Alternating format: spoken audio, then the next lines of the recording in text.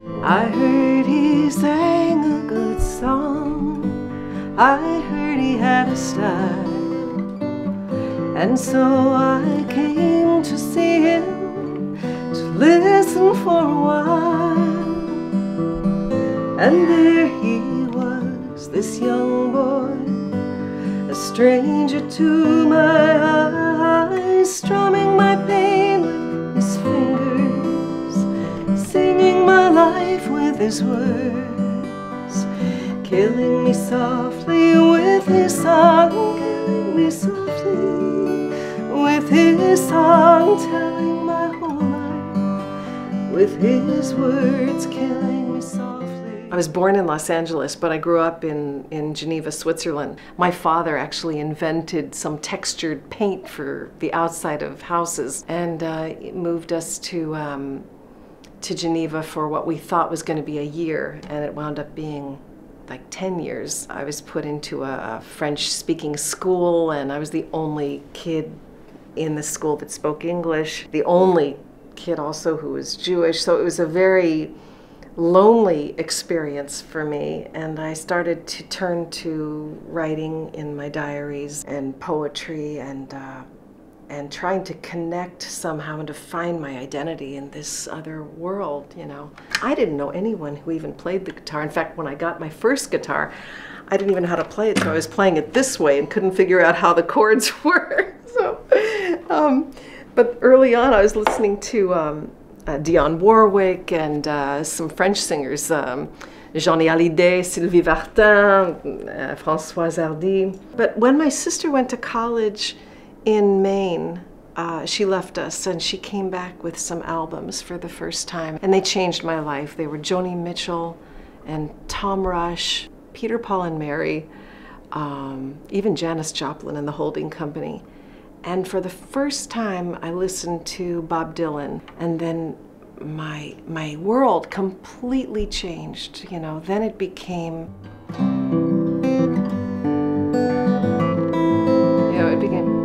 it ain't no use to sit and wonder why, babe. It don't matter anyhow. It ain't no use to sit and wonder why, babe. If you don't know by now, when the rooster crows at the break of dawn. And I started to write songs for the first time on the guitar. Really bad songs, but it was a new expression for me, and it just changed my life. When I came out to LA, I became a part of the West Coast music scene. It was the club scene along with Jackson Browne, the Eagles, Bonnie Raitt, Wendy Waldman, and I toured with Randy Newman and Leonard Cohen and Billy Joel. It was an interesting world for me to be a part of.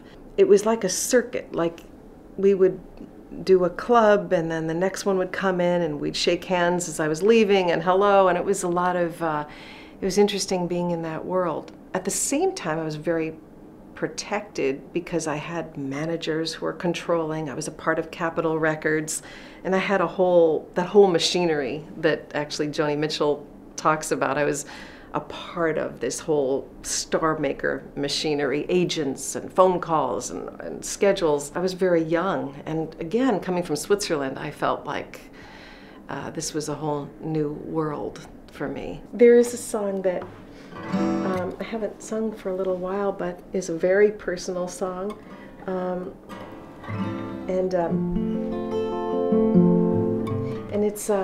it's actually about my life as a young singer, and I think that a lot of young artists can probably relate to this. It's about a young singer being, it's a recipe for manipulation, and it's called A Cup of Girl. So.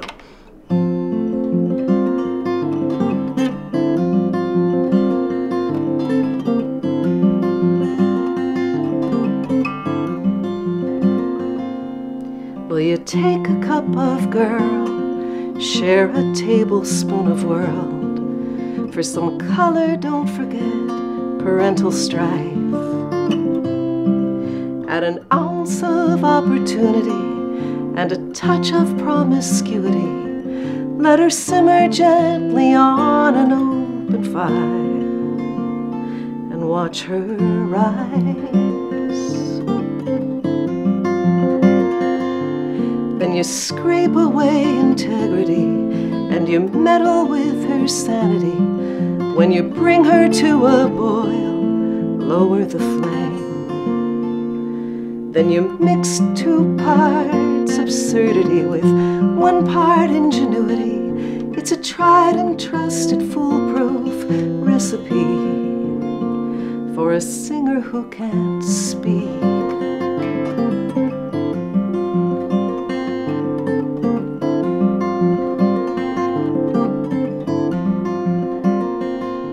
So you take a cup of girl.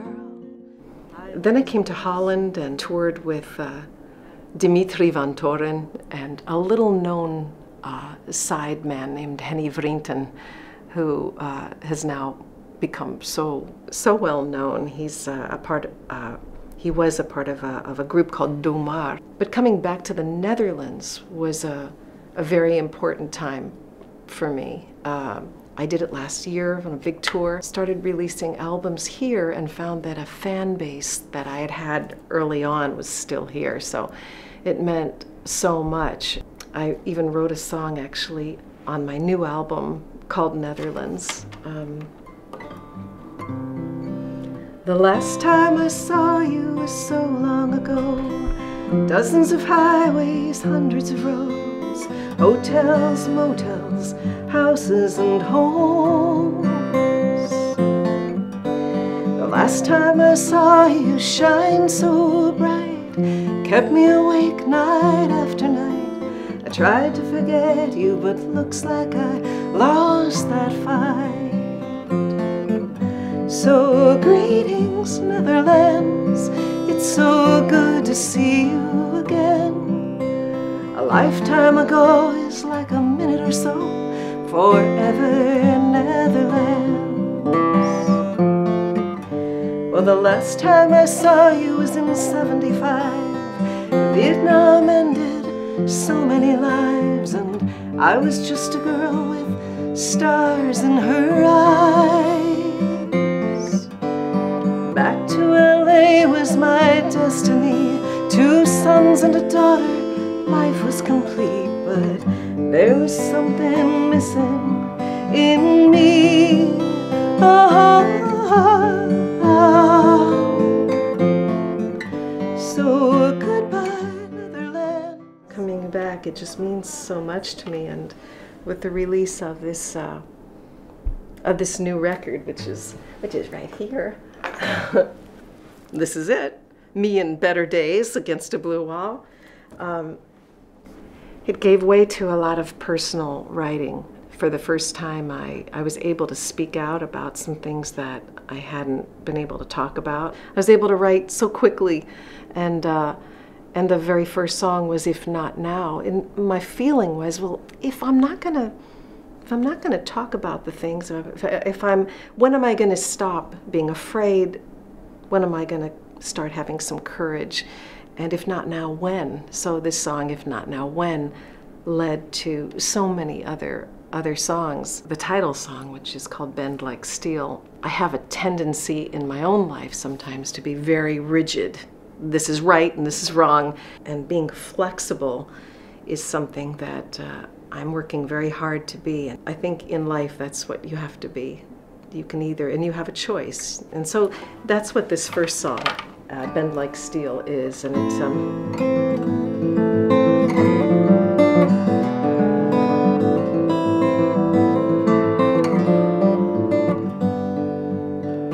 it doesn't take much, it never did. I could trace it back to when I was just a kid. I could walk around with a paper bag over my head. They never noticed it. They never noticed it.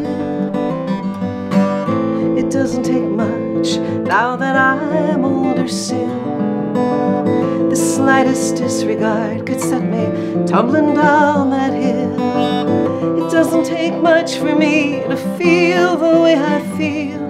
like oxygen, like a mountaintop that's hidden in the fog, invisible, like a ghost that lives inside a wall. Look at these two hands, look at these strong legs. I got this free will, I got this choice to make. I can run or I can kneel, I can hide or I can feel. I can figure out what's real or bend like steel, or bend like steel.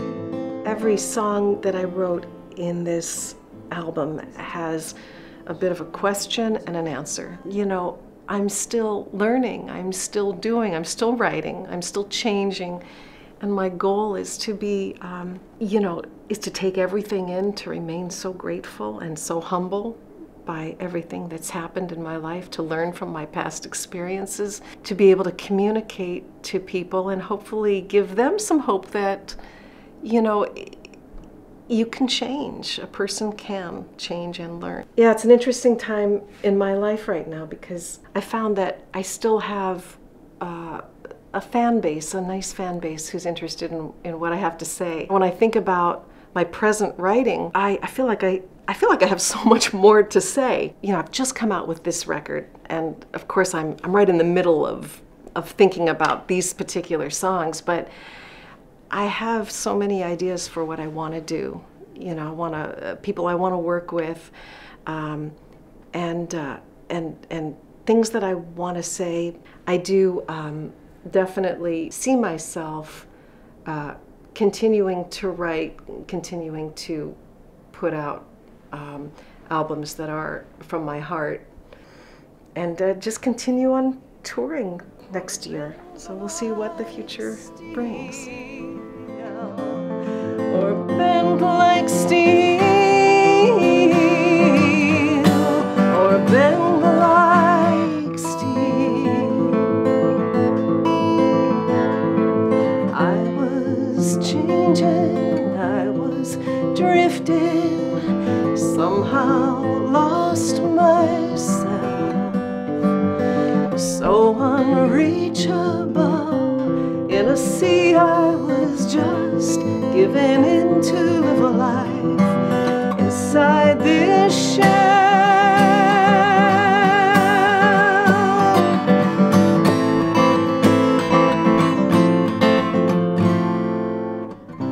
Look at these two hands, look at these strong legs. I got this free will, and I got this love to make. I can run or I can kneel, I can hide or I can deal, cut the edge and